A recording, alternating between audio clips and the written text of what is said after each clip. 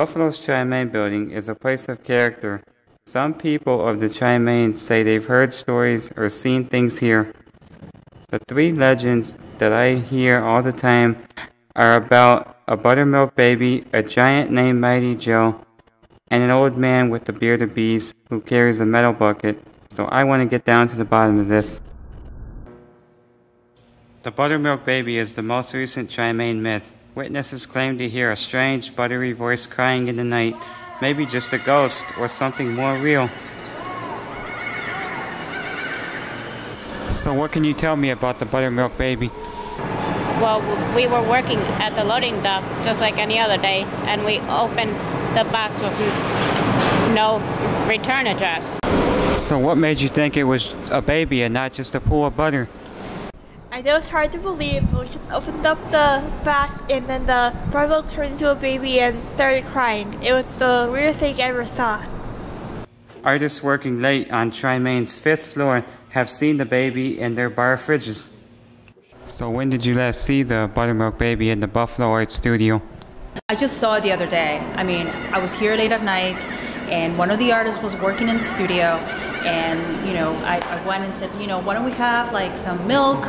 And we went and opened the fridge, and there it was. We, like, jumped, we ran out, we called the cops came, but he wasn't there anymore. I'm more of a margarine guy. Butter is just too buddy for me. I don't know. I was working with all these boxes, and then this baby. I learned that Trimain had its very own dairy expert, a man named Amos Biggie. I caught him on his lunch break. I really am fascinated with the nature of dairy and how it smells at times and solidifies into chunks. But buttermilk's not necessarily a living thing. Starts off microbacteria and organisms, you know, and solidifies from a pus excreted from a cow teat. But when it has a sentient milk, I've never heard of such a thing. It was goopy and glammy, and oh my gosh, Dr. Phil Walrus says, I was telling him, calm down, no more barking, no more barking. I have seen a man with a beard of bees vomit in the bucket before, violently. It seems like it's a sort of like a reflex, you know, maybe from a certain smell. The walruses were still barking, you know, Dr. Phil lookalikes. I told him, shh, you'll watch your program later.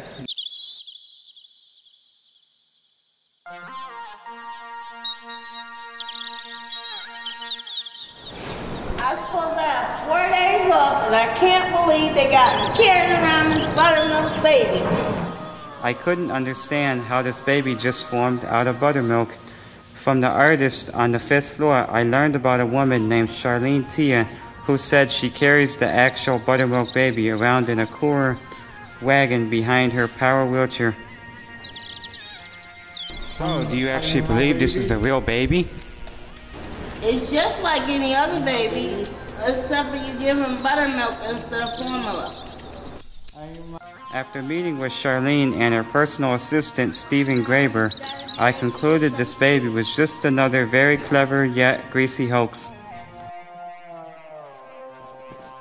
I learned from one eyewitness that the legend of Mighty Joe began at Aspire, Western New York. Several of the co-op members were stranded in the country when their van was stolen. They looked for help at a nearby cabin.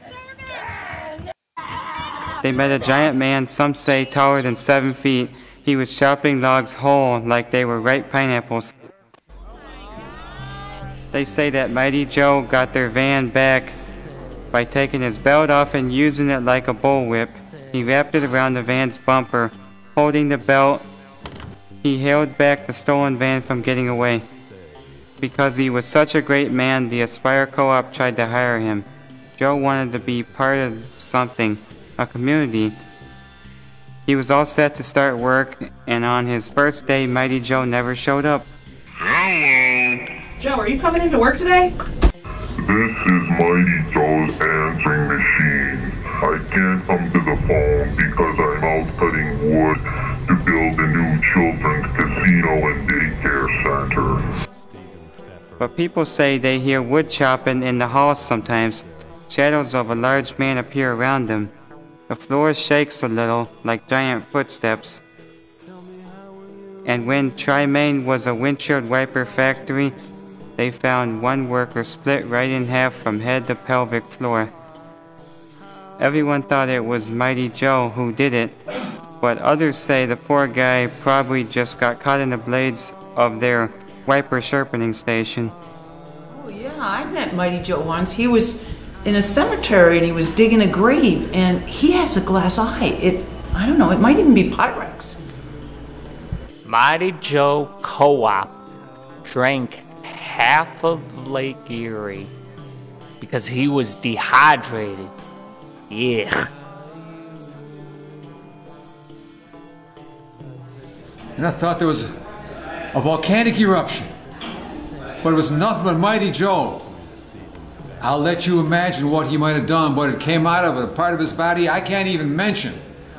He won a stare contest with the eye of a hurricane. Teeth are so yellow when he smiles at an intersection, the cars all slow down. They were making a movie in Buffalo.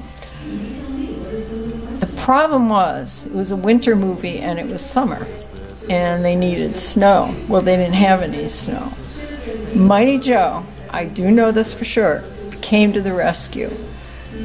He had a very bad scalp condition, but it turned into a great thing because he just put his hands in his scalp and he started shaking and all the dandruff came flying out. And that was their snow. That's what I know about Mighty Joe. Mighty Joe Co-op sold his stomach bile to battery companies. Probably Duracell. That's what I'd recommend.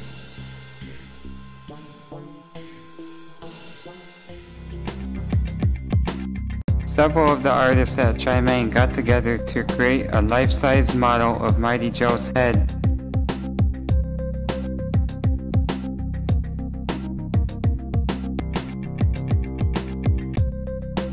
It was clear that seeing a legend come to life was a highly emotional moment. Why do you make Mighty Joe Co-op art? Well, ever since I was young, I've been a maker of things.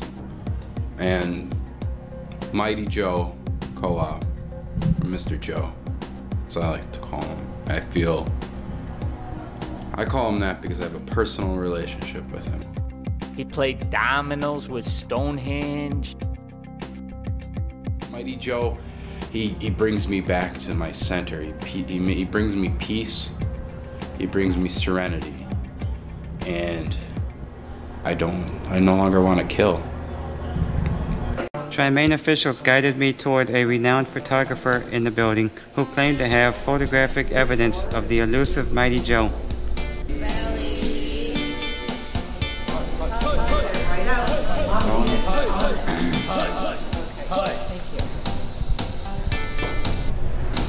Hello. So I was wandering around the Trimain Center, back near the tracks, and I saw Mighty Joe roaming around the south end of the complex.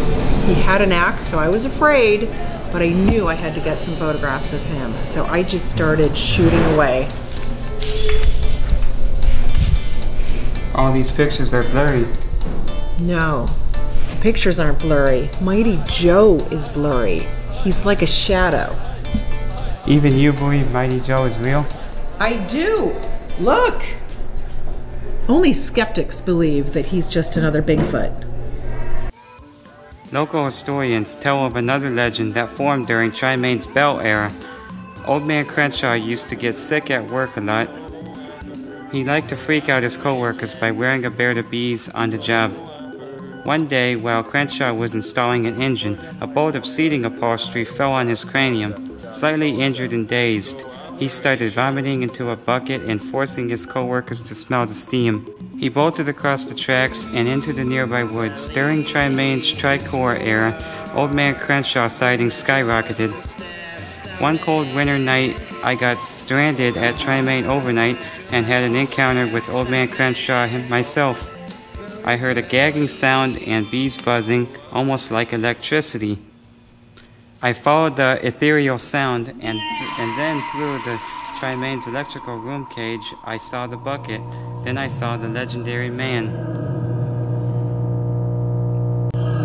What you see here is the only video documentation of Old Man Crenshaw. His epic barking seems to resound from another world.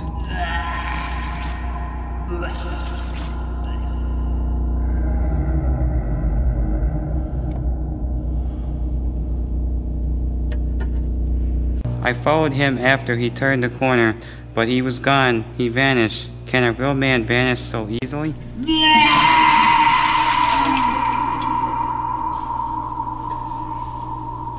We're going in to confront Trimain's president, Matt Wolfe. Can I tell him what this is about? The recent sightings of Mighty Joe Co-op and Old Man Crenshaw. I'll tell you that I've seen Mighty Joe, and it's something I never want to see again. I was working in the office, and I was called in because some lights had gone out in a room down the hall. And when I got down there, I heard this noise from a closet that sounded like a freight train coming through. And I opened the door, and the lights were out, and there was this huge man sleeping on the floor, and he had actually eaten the light bulbs because he wanted a dark room to take a nap in. And I found out later that was Mighty Joe because I saw him in several other places. So what's so mighty about Mighty Joe? Well, let me tell you, Mighty Joe went to England. And when he was there, he played chess with Stonehenge.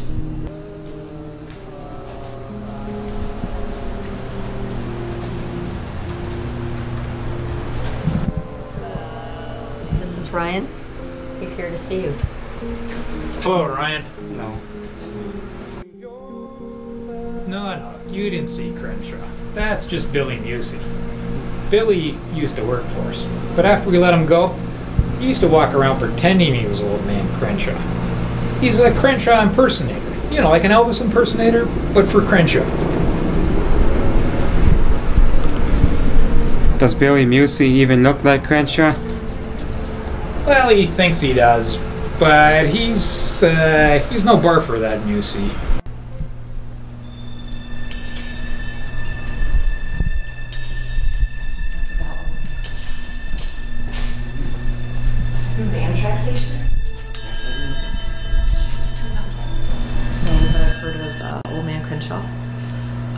And you won't find him around Trimain anymore. He's over at the Amtrak's riding the rails. My husband's cousin's girlfriend's dad works for Amtrak, and one day back in December, this past December, he said that he heard this loud humming noise and some retching, really loud retching from below. So he went down below to where the tracks are, and he saw a car filled full of bees, and over in the corner is this man just constantly throwing up over and over and over again. Do you think Old Man Crenshaw is real or just a local fairy tale? Oh, I think he's real. My husband's cousin's girlfriend's dad wouldn't lie. And do you know why he was throwing up? He's allergic to bees. We found the alleged home of Billy Musey, otherwise known as Old Man Crenshaw. We're going to take a walk and see if we can spot him. We know he barfs a lot, but I'm not sure if he drinks or not. Old Man Crenshaw likes to barf in metal buckets. Maybe he barfs in stainless steel sinks. As we were looking for the alleged home of Old Man Crenshaw, a train happened to derail, and maybe he's around here somewhere. I believe Crenshaw was here, and he was responsible for the railroad tragedy. I'm glad that nobody was hurt, and but I didn't see him. I didn't see him, but I'm glad that nobody was hurt. But I do believe that he was behind it all. Based on what people told me, I'm wondering if Billy Musey caused this accident. People do say he hops from train to train often.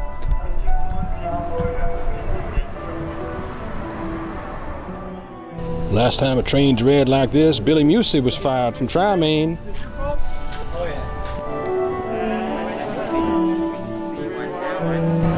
Okay, I'll be there in a few minutes. So I'm going back to the place where I first heard about the buttermilk baby and the buttered penguin to get down to the bottom of this. It's been going around forever. Is it true workers used to eat buttered penguin for a special occasion on their lunch break? Oh, no way. We don't eat no butter penguins or anything like that. No way. No, not since the days of Dr. Phil Walruses, you know. There is no such thing as buttermilk baby. This rumor's been going around forever. But we sure do like to play with little Spanky. Let him out, Katie. Come on out, Spanky. Here, boy. Come on out, little guy. Come on, boy. We don't need no Dr. Phil Walruses. There we go. Stay far back. Oh, Spanky, you're so attractive. You're so cute. Good little penguin. Good. Whoa, a buttered penguin. I guess that explains the buttermilk baby. It's a week here after the train derailment. We've come here looking for Billy Musey or Old Man Crenshaw. We're looking for any evidence we may have here. Wow, what was that? Let's go. I can't believe this. We gotta get over there.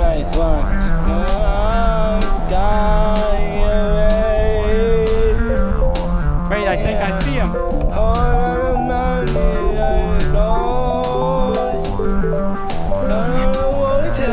There he is. Just up ahead here.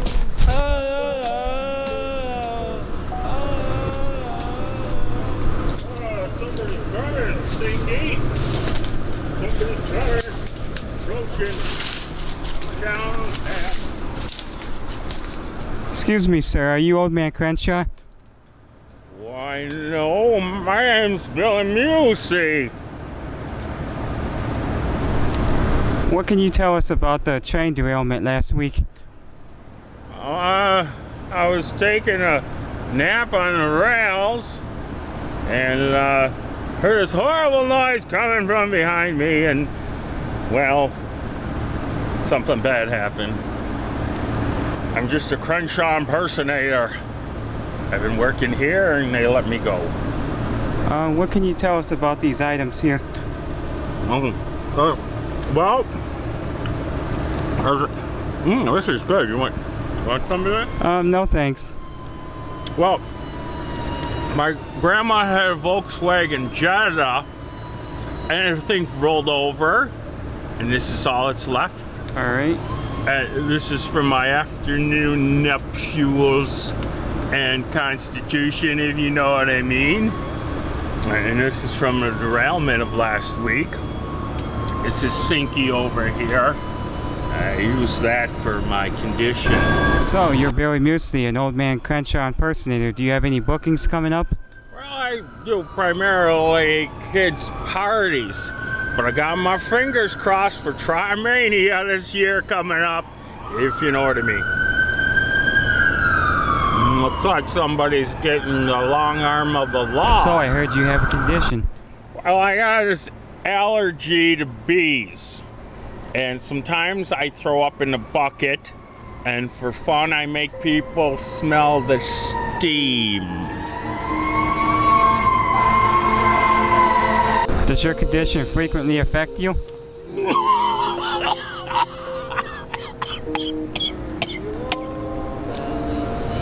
No.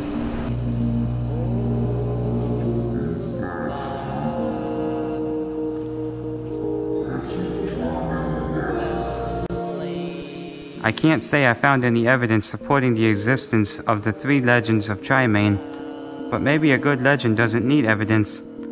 Perhaps the stories we tell bring us together as a community, provide necessary exercise and training for our imaginations, and above all, a story makes us listen to each other.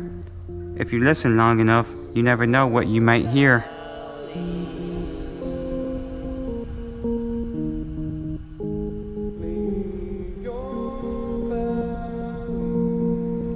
After all that, what do you believe now?